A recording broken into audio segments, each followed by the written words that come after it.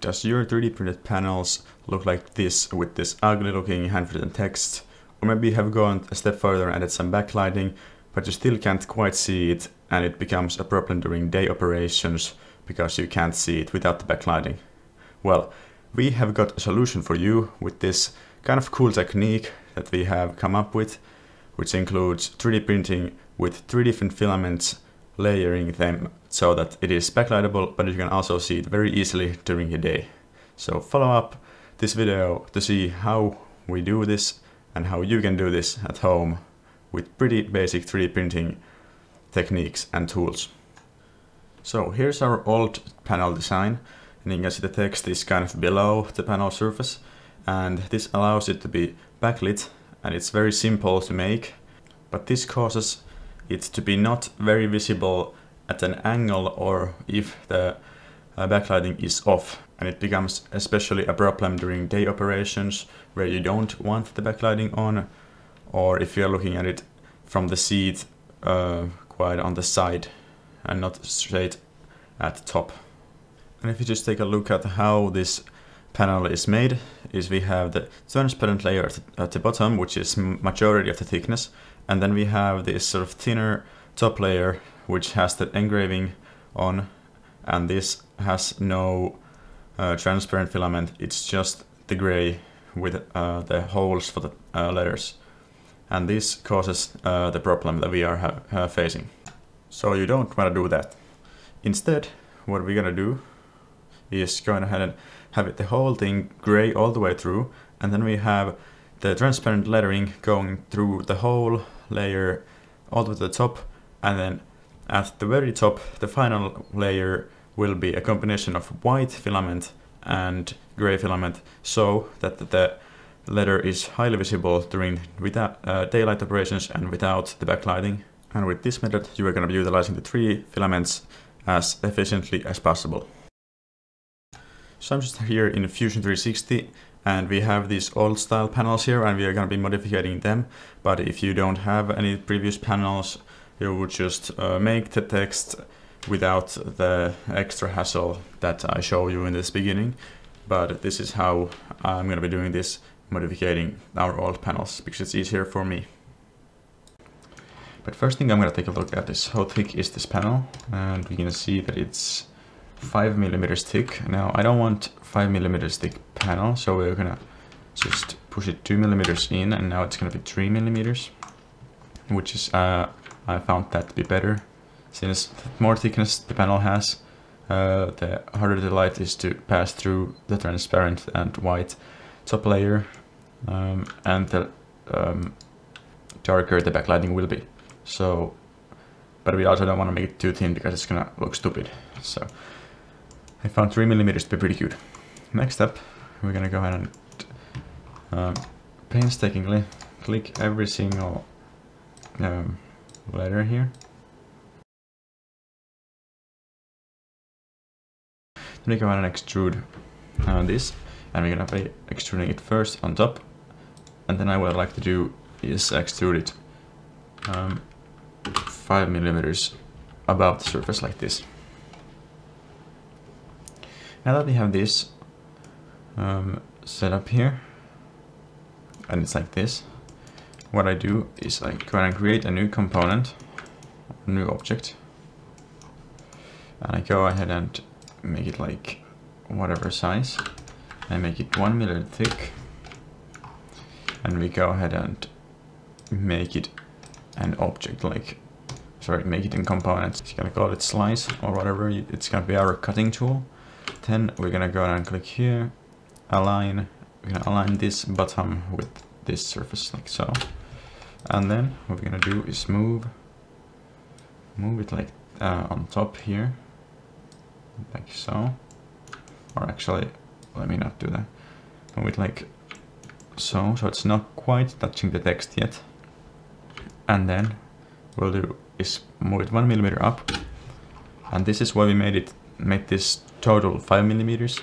Then we raise this 1 millimeter, and then also this panel is 1 millimeter thick. So now what we do is gonna click this capture position, and we're gonna go ahead and extrude this through the text.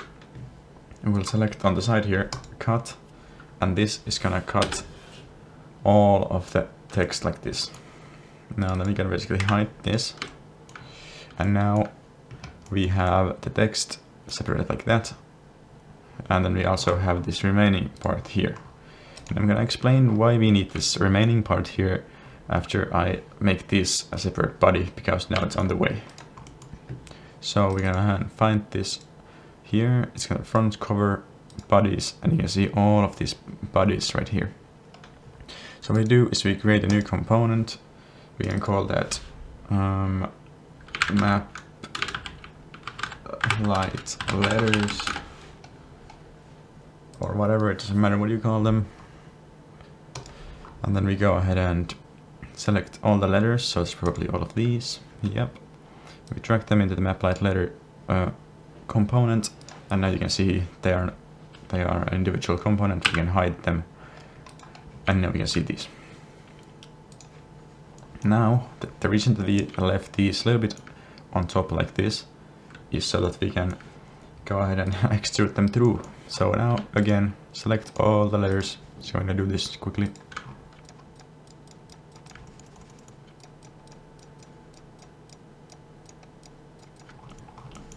So there we go, we have all of these selected. We're gonna click extrude and extrude them through the object. And there we go, 4 millimeters down. And now we have all of this through. I created all of these bodies, but you don't need to worry about it. You can just close that, close this. And now you basically have this component, and then we can show this. And the last thing you need to do is select this. We're gonna go ahead and click move, and we're gonna go ahead and click point to point, and we're gonna select that, and then we're gonna select this, and it's gonna align everything good like this. So there we basically have it. Now we can see we have the text and we have the panel separated from each other, and this text comes flush on here, and it's flush on the bottom. And now we have to just export this, and that would be just simply by clicking here save as mesh, and then you get this prompt here, and then you just export it as an STL. Alright, so first we're gonna go ahead and open the BambuLab slicer, and then we go ahead and import both of our elements, the back gray panel and the text. And now you want to align these texts as best as you can, and it might be a little bit difficult because they usually don't import to the correct positions, so you just want to move them there. And then what you also want to do is go and select the lettering, and you can go into the objects on the slicer, and you can see all the objects, and you want to go select the letters and double click it and select your transparent filament. And for this you do need the BambuLab AMS or other multi-material system, and you want to have selected at least for this design 3 different filaments. You need the gray base, then you need the transparent for the text, and the top layer will be white. In my case it's gonna be the orange color, but it's just the color representation, but the spool is actually white. So you do need the IMS, which is a drawback. You can't really do this manually because it's gonna take for ages. Each filament swap would be really difficult to do there manually. But when you get them aligned, you need to then go ahead and set the top layer to white. And by selecting the paint tool on the BambuLab slicer on the top bar, you can go ahead and see height range, and you want to select your layer height as the height range, and selection view can be 0. Then you can go ahead and see by hovering your mouse over the topmost layer, you can see it highlights the area, and then you can click and it paints the top layer in the color that you select. And of course you select the white filament, in our case the orange.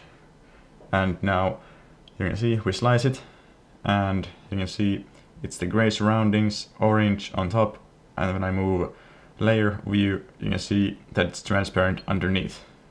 And I have also flush to infill selected, so that saves a bit of filament and flushing time. So you can see the infill is the transparent partly. And this is basically how you do it. And if you're doing new panels, like if you created them 100% from scratch, made for this, it's probably easier to align them, since what I did was modify an old panel to put them a little bit weirdly, so it's a little bit messed up. But it is, you don't need to align them 100% perfect, and they're definitely going to be fine if you don't get them exactly. But just try to get them approximately there, and the slicer will go ahead and do the rest for you. And now I just line it up and put the other one next to it, but that one will skip and we'll look at you when we have them printed. So let's go and check out what the final result looks like. Alright, now it's been about 4.5 hours or whatever the print was. And you can see I got both of them here, and they just nicely come off the bed because I let the bed cool down. And you can see me put it on here. It's super good. You can see it from very low angle. You can still read it, which is the exact point of this improvement. The back side looks like this. You can see the transparent part right there. And against a window, we may be able to see the backlighting work. Not too well. You need a better lighting and darker environment to see the backlighting, but that's the exact point of the backlighting anyways. But I have tested it with the other panels that I have. I have the flap panel here, and I have the AFDS float and background lighting panels here. I have tested. They look pretty nice, and I'll definitely give you an update when we have all the backlighting wired up. But for now, you can see it looks fantastic, and it is actually pretty simple.